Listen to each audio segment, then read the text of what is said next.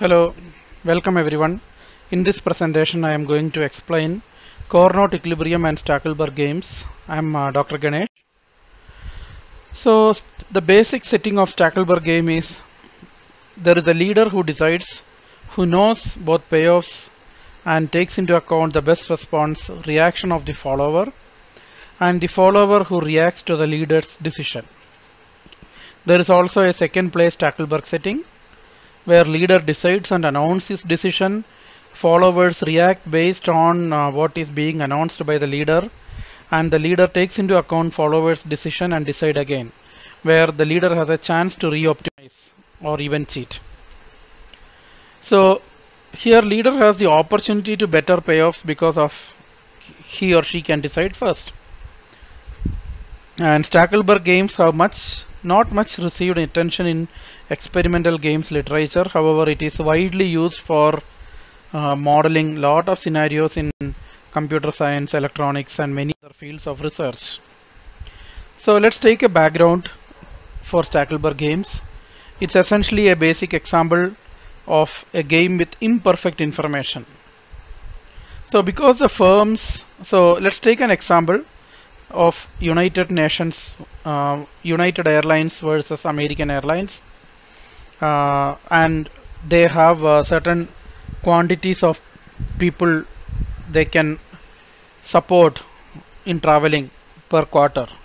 So in this example, when we say 64, it is 64,000 passengers per quarter, and the profits are given in the payoff matrix. So an example is if United Airlines and American Airlines both take 64,000 passengers per quarter, they both will get a payoff of $4.1 million per quarter. And like that you can understand this particular matrix. And here the game is a non-cooperative game of imperfect information. The reason is United Airlines does not know the capacity of American Airlines, and vice versa. So let's come back to an example of something called as oligopoly. We know monopoly. Monopoly means it's just one leader in the game or one leader in the market, one person who decides everything. Monopoly. There is also duopoly, where if there are two key leaders who work on certain direction. And oligopoly is actually, as defined in by dictionary, a state of limited competition where a market is shared by a small number of producers or sellers. So to characterize the difference between monopoly and oligopoly, when one company dominates the industry, that is monopoly, and that company has all power to control the pricing, market is almost impossible to start a business. Oligopoly is a place where a few companies dominate the industry. Pricing is quite fair but highly influenced by these elite a few, and if not impossible, it is difficult to start a business because it is still driven by these leaders. An example is fast food restaurants. Probably we know Burger King, McDonald's, KFC, they all lead the fast food chain.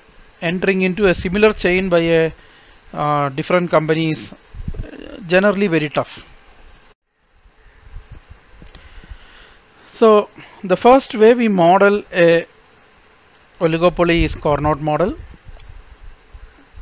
So in Cournot model, if firms set output simultaneously and let the market determine the price, that is Cournot. So there is no leader follower concept. Whereas in Stackelberg, if one firm can set the output before other firms, Stackelberg model is appropriate.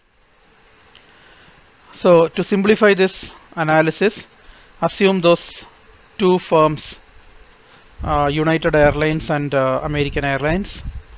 The firms sell identical products. In this example, they carry passengers and make profit by flying. They compete in the market that lasts for only one period, and the product or service they sell. So this is like maybe the game lasting for one quarter. as one episode. So Cournot model equilibrium, Cournot equilibrium, which is essentially Nash equilibrium in quantities, is a set of quantities solved by firms such that holding the quantities of all other firms constant, then no firm can obtain a higher profit by unilaterally deviating from the decided quantity, and that is Cournot equilibrium, which is very similar to the definition of Nash equilibrium. The best response curve show output each firm picks to maximize its profit, and the equilibrium occurs at the intersection of best response curve. So see that example where if we plot the best response curve for American Airlines and United Airlines, wherever those two meet, that can be treated as the Cournot equilibrium. In this example, 64,000 passengers. Stackelberg model comes with the concept of a leader and follower, where one player makes a decision sequentially, the next player will make a decision. And typically such type of a game which is sequential in nature is represented using game tree. So take this example, see this example. American Airlines is a leader, and the leader's decision can be 48, 64 or 96. Then followers can decide 48, 64 or 96.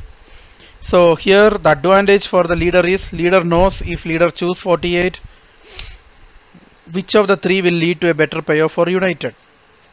Similarly for 64 and 96. So if you take this example, if American Airlines decide 48, for United the best option will be 64, because 64 gives him 5.1 million profit compared to other two. Now for American to choose 64, United will end up choosing 64 again, because 4.1 is greater than 3.8 and 3.1. And if American take 96, United end up choosing 48. Now given these three, American can decide which one will lead him a better payoff. So here in case of 48, American Airlines will get 3.8 million profit. For 64, 4.1, for 96, 4.6. So American will end up choosing 96 and United will happen to take 48,000 passengers and leading to a profit of 4.6 for the leader, where the leader had an advantage of deciding based on what is available information. So this slide essentially explains whatever I just explained. And we have just discussed the Stackelberg equilibrium, which is American will choose 96 and United will respond by selling 48. Why moving sequentially is essential? The answer is that when the firms move simultaneously, United doesn't view Americans' warning that it will produce a large quantity as a credible threat. But if United believed that threat, it would need to reproduce Stackelberg follower output level. Now, how do we find out the equilibrium in Cournot model and hence similarly in Stackelberg model? So see the example. Assume there is a cost function TCY equal to 30y. The inverse demand function, which is the output P is 120 minus Q. Assume this is what is given. Let's find out how do we decide the equilibrium. How do we find out the equilibrium? So P is equal to 120 minus Q, which is given in the question, and Q can be essentially replaced by Y1 plus Y2, which is the quantity that is produced by both firms, and the total of that will be nothing but the total output Q. So we got P equal to 120 minus Y1 minus Y2, and given that we can calculate total revenue, which is P times Q, and which essentially leads to 120 minus Y1 minus Y2 times Y1 for first player, and hence for the first player profit, not profile, it's a typo, profit for firm 1 will be total revenue minus cost, and we got that equation. Now maximizing the profit is nothing but marginal revenue, which is derivative of TP1 over Y1, and to maximize we will set this derivative to 0 and solve. We have one equation. Now do the same, repeat the same for player 2. You will get two equations and two unknowns, Y1 and Y2.